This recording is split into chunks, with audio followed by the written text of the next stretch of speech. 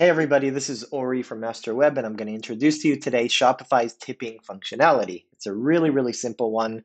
It's especially good for restaurants, but any business that wants to actually ask for tips from their customers while they check out can do this. So what you can see on my screen right now is I mimicked on my test site.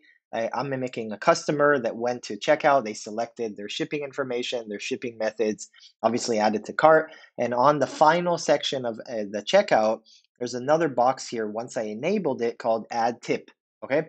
And so you can actually preset these amounts. So for example, 10% of the total or 20% or 25, or you can allow the customer to enter their tip. If they want to give you 50%, they want to give you $2, $10, whatever it might be, they can do it. So if I do this as a customer, you'll see I clicked, and here there'll be an extra tip section added to the totals, and now I can check out. So let me check out. And again, this is a test store, so don't worry about this. Um, just for my test site, okay, and click here. Okay, so now I basically made an order. So you have an extra section called tip and an order. So I'm going to show you a few things that how it looks for the customer, how it looks for the business, and how you actually enable this. Okay, so here's my total. This is my thank you success page. I have another row here called tip and all the normal information right here. Okay, so as a customer, I made an order before. You can also see that the automated emails to the customer, there's an extra line. So everything is already working and implemented. If your email templates are working correctly, you didn't modify them, you're going to have this extra information. This is the transactional email. This is a sales thank you for your purchase email to the customer.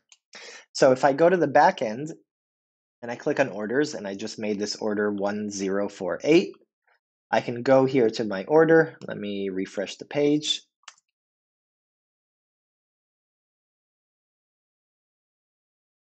Okay, and I can go right here. So this is my order.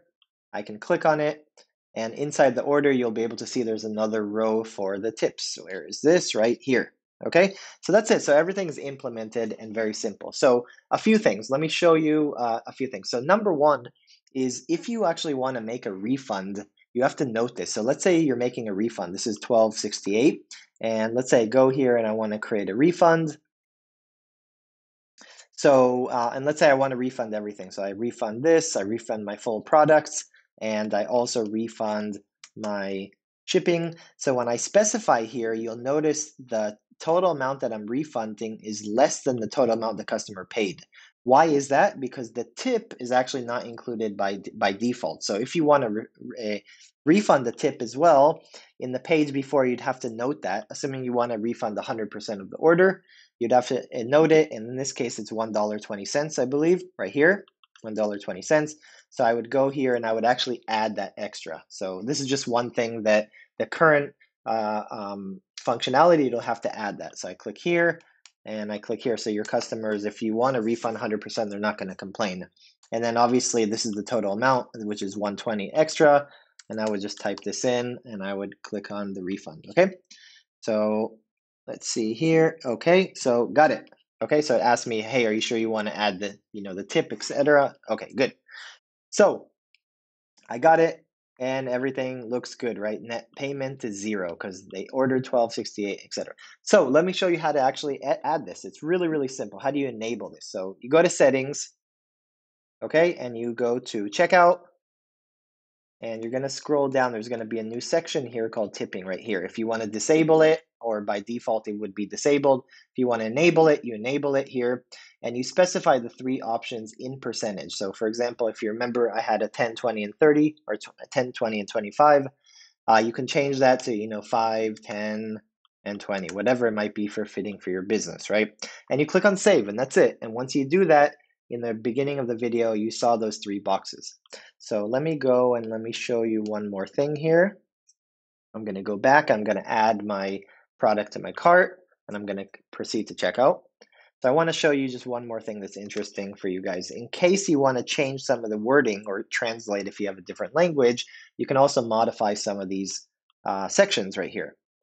So if you go right here, I'm going to go to the checkout page, and you have here add tip, show your support, the percentages, and thank you. Okay, so sometimes you want to change these words.